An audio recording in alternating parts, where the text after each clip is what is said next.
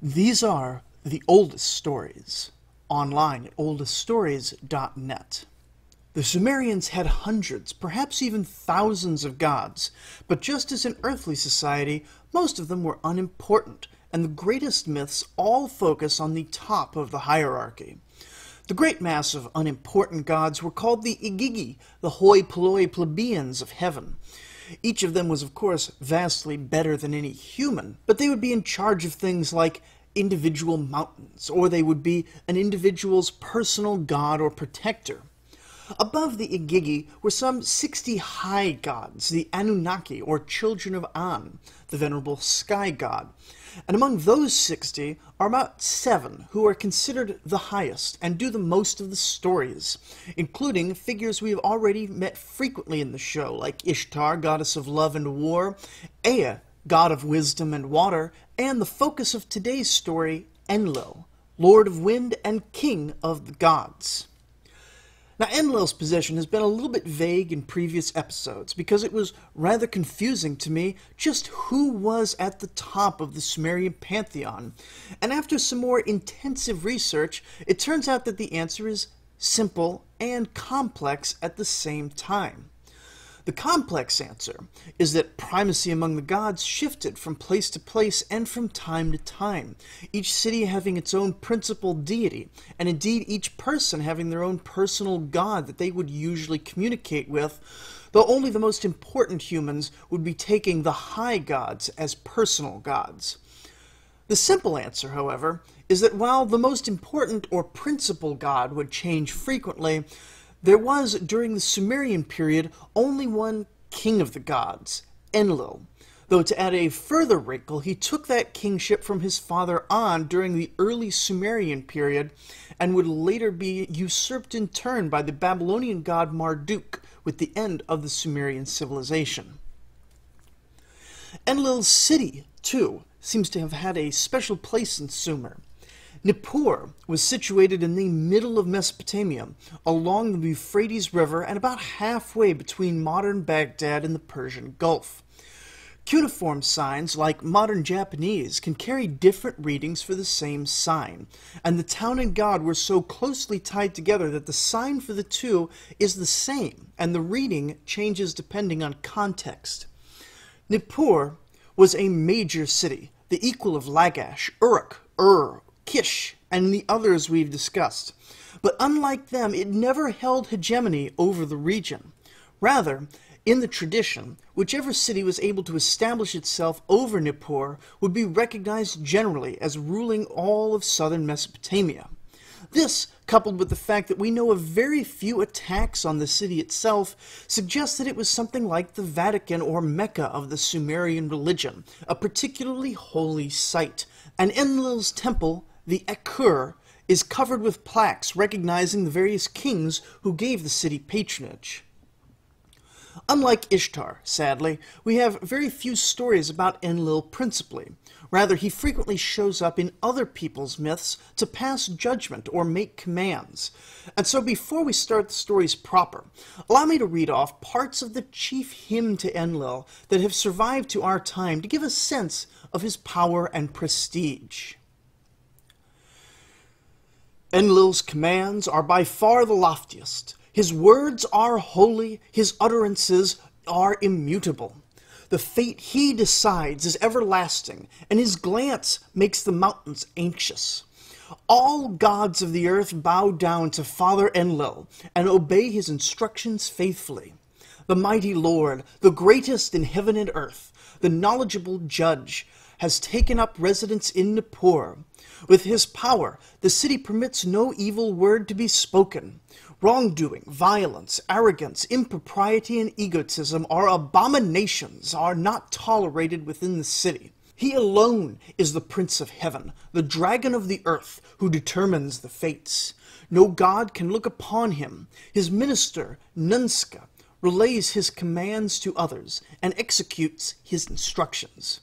Without the great mountain Enlil, no city would be built, no settlement, no cow pen, no sheepfold. Without him, no king would be elevated, no lords born, no high priest, no general, no captain.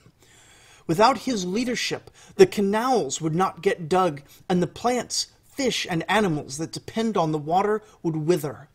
Without the god of kingship, the natural order would collapse. Enlil, your ingenuity, takes the breath away. By its nature, it is like entangled threads which cannot be unraveled, crossed threads the eye cannot follow. Your divinity can be relied upon. You are your own counselor and advisor. You are a lord on your own. Who can comprehend your actions? No divine powers are as resplendent as yours. This is not the whole of the hymn, but for all that it explains the scope of Enlil, I hope you could see why I have been so hesitant to read straight from these hymns on the show previously. I have removed as much repetition as I can, but seriously, why does the god Enlil need some human singer to remind him of his powers? And why does he need his ego stroked so much? I mean, I guess he isn't the only god with a fragile ego, so we can give him a pass on that. But in any case, we see him in his two principal aspects here, Lord of Kings and Lord of Fate. And for the Sumerians themselves, his very name means Lord of Wind, and so would have always been present in the back of their minds. As I said, Enlil tends to show up mostly in other people's myths, but we do have a pair of myths focused on him specifically. The two tales that are labeled as him obtaining a wife.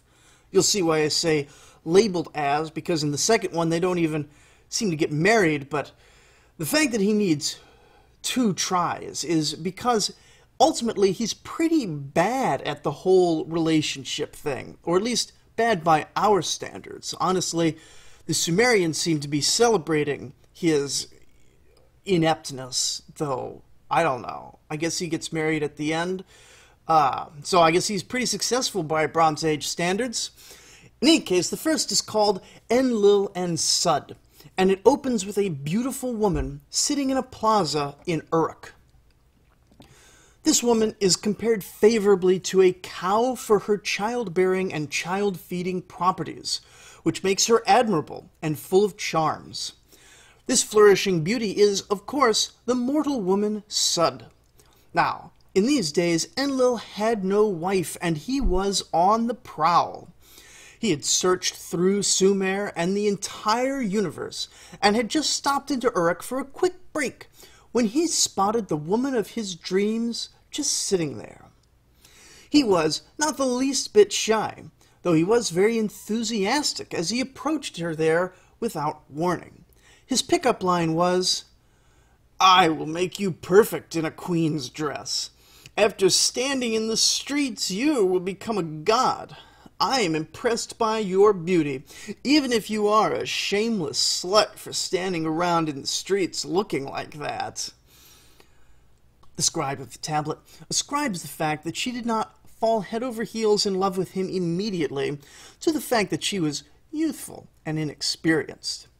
I would instead ascribe the fact that she didn't slap him right there to her dignity and poise. She responds with outrage, saying that she has every right to stand at the gate of her own house, and that this stranger has no right to give her a bad reputation. She asks accusingly what his intentions are, since apparently she was frequently hit on, and seemingly by other men with no more tact than the god of kings.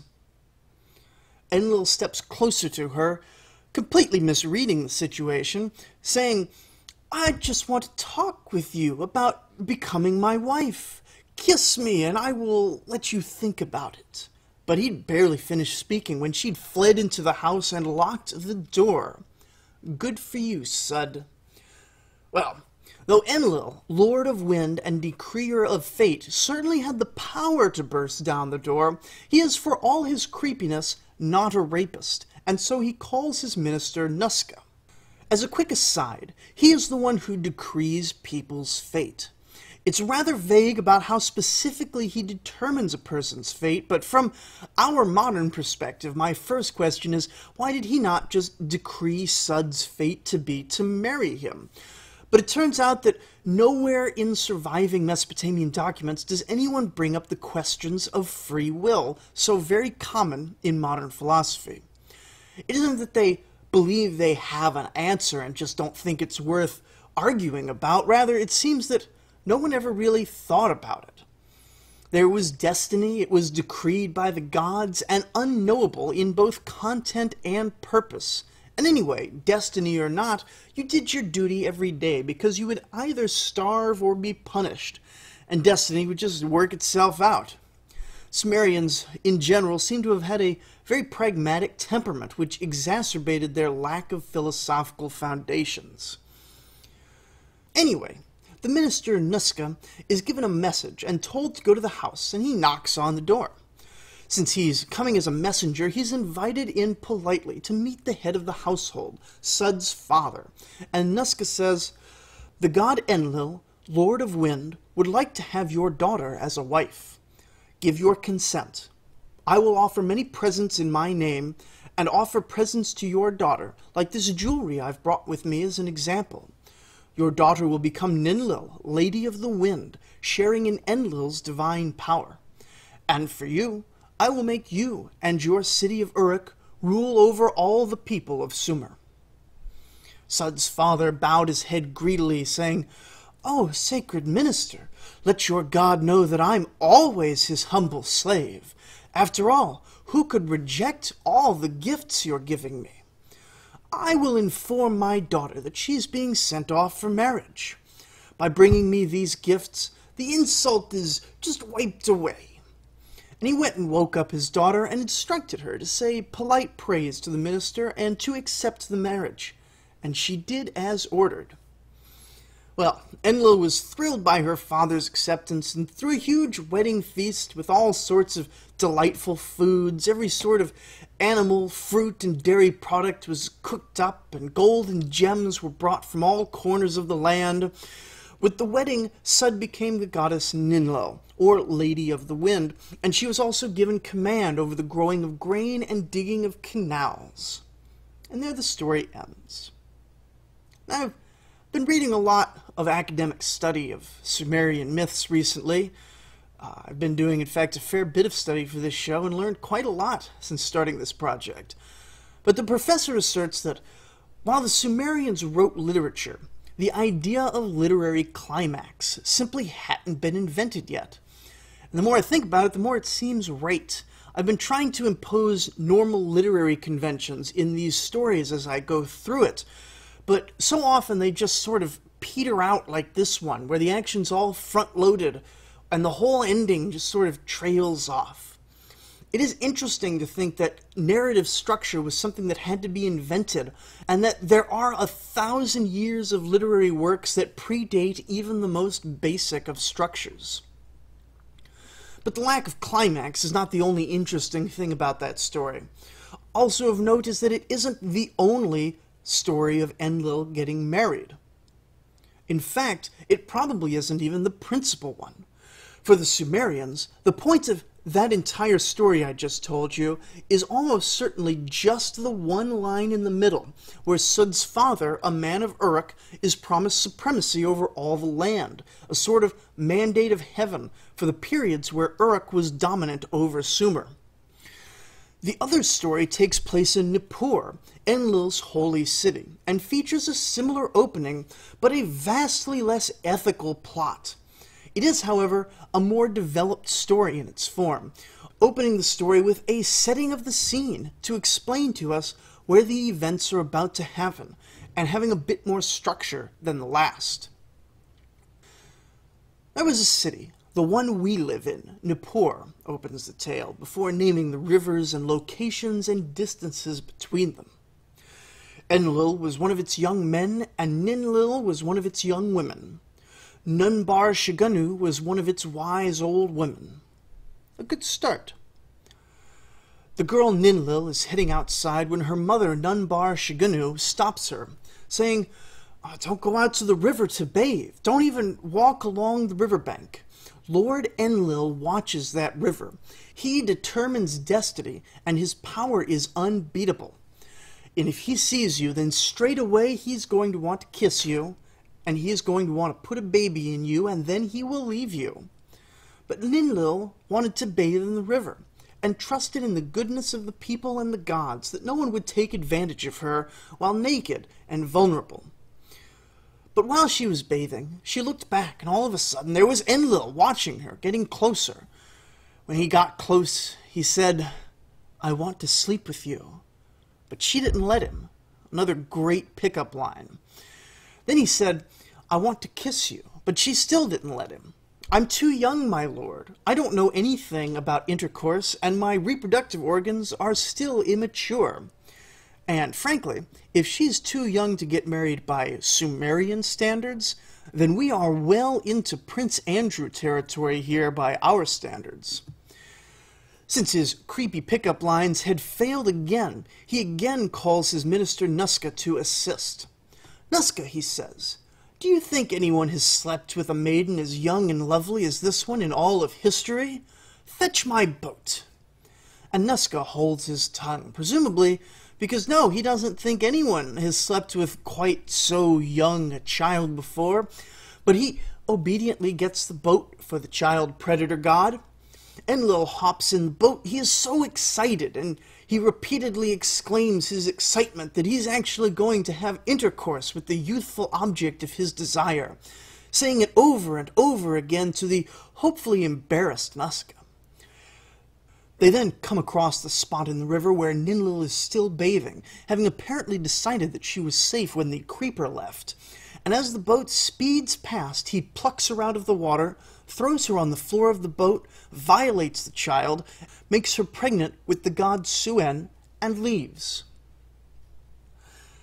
After that, Enlil is walking around downtown Nippur, strutting like he owned the place, which he did, and generally feeling like he was on top of the world, when, quite by surprise, the 50 Anunnaki, the high gods, including all 7 of the great gods, excluding Enlil himself obviously, surrounded the Lord of Wind and charged him with the high crime of rape. "Yeah, it was pretty great," says the king of gods, "but the other gods are not impressed by his defilement and banish him from his own blessed city, where no crime or impurity can be tolerated. Faced with the combined might of all the other gods, he's forced to comply with the law and leaves Nippur. And Enlil chases after him. Now understand her situation here a bit. Rape is bad for sure, but in ancient Sumer, her life has been so ruined that it's really hard to understand. You see, a woman only really had 3 stations in life: daughter, wife, or widow, and Enlil has been ruined for a decent marriage.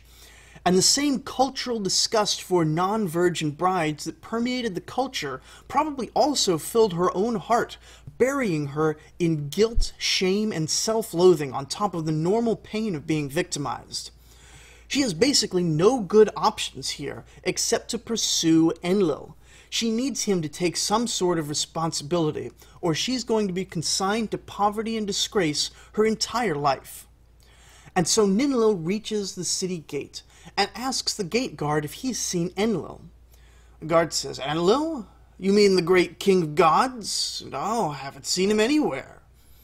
What Enlil doesn't know is that the gate guard is actually Enlil in disguise, and says to him, "I must find him. He's violated me, and I need to pursue him."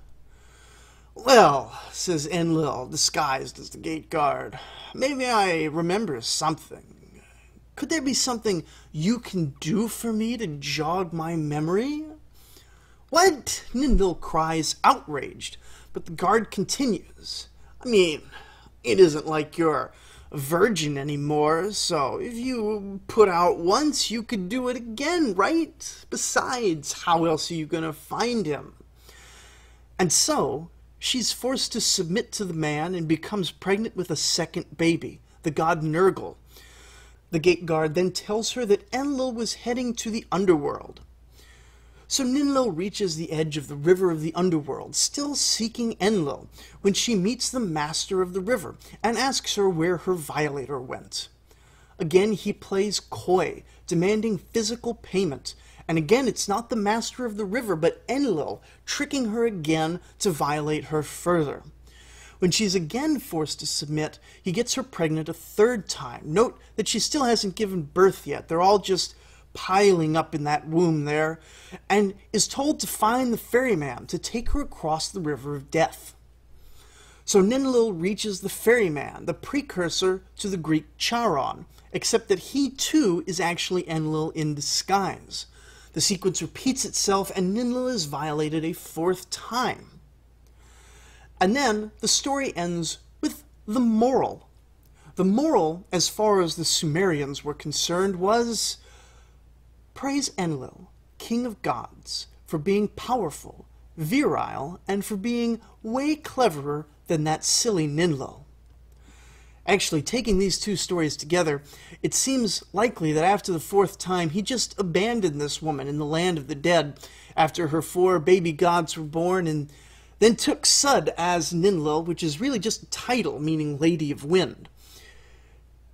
It would have been considered a happy ending 4,000 years ago, since Enlil can claim a victory here, though it clearly does not seem that way nowadays. This tale, while dark, tells us more than perhaps we would like to know about the outlook and daily life of the Bronze Age. But I don't want to end the show on a down note. So let's look at some of the stories about the Lord of Wind in which he isn't being a serially raping child predator. The 3 remaining that are about him principally, not just another god with Enlil being present, show a very different side of him. Enlil is, after all, one of the 7 chief gods capable of creation, and perhaps highest among his inventions is the hoe.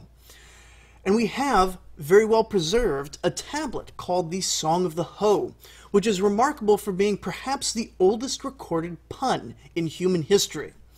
It is not the pun we would make on the word hoe, and the pun is sadly completely untranslatable, but it hinges on the fact that the word for the agricultural implement, al, was a common syllable in longer words, and so the song repeats the sound al many times.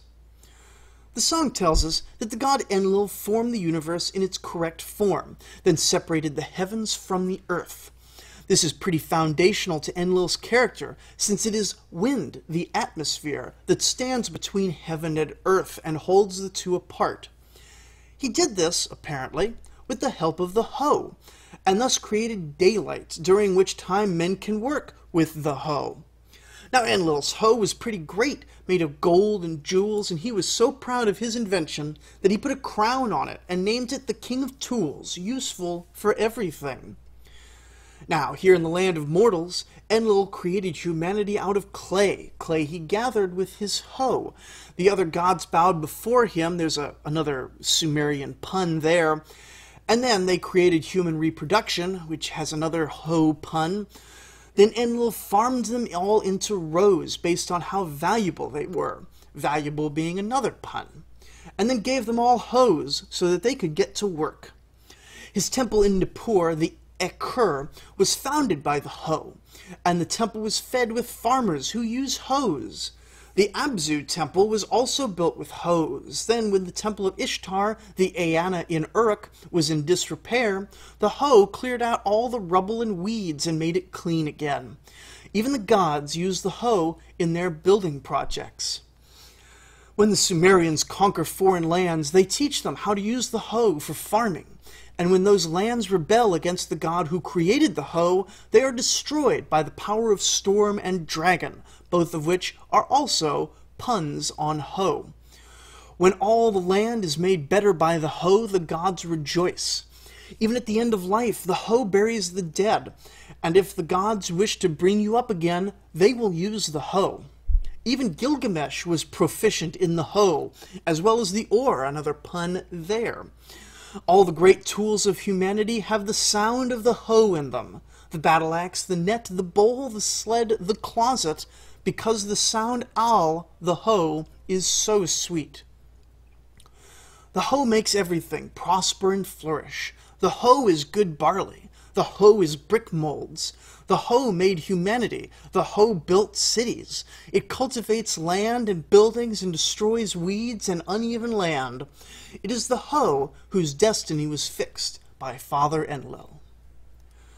Songs obviously lose a lot in translation, as of course do the puns in the song. But not only did Enlil create the hoe, he also created grain, except that he put all that grain deep in the mountains where it was hard to get at. So in the story, How Grain Came to Sumer, two brothers decide to go up into the mountains and bring it back to Sumer. The more devout brother complains that this would go against the command of Enlil, king of the gods, and that it would be inappropriate to upset the natural order by introducing foreign crops into Sumer. The first brother says that they'll go down to Shamash, the sun, while he is sleeping at night and enact a plan. But what is that plan? How does it turn out? No one knows. Only the opening of the story survives. Similarly, we have the short story of Enlil and Namzid-Tara that survives, but it is so brief and cryptic that I hesitate to even include it here.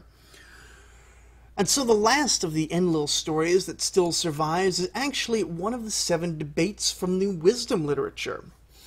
These are 7 dialogues in which 2 elements of the world or nature are compared, and it is determined which is better than the other.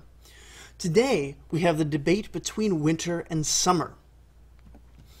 Enlil was in the process of creating the world one day when he realized that the world would be better if there was a season for lengthening days and another season for increasing the amount of water in the rivers.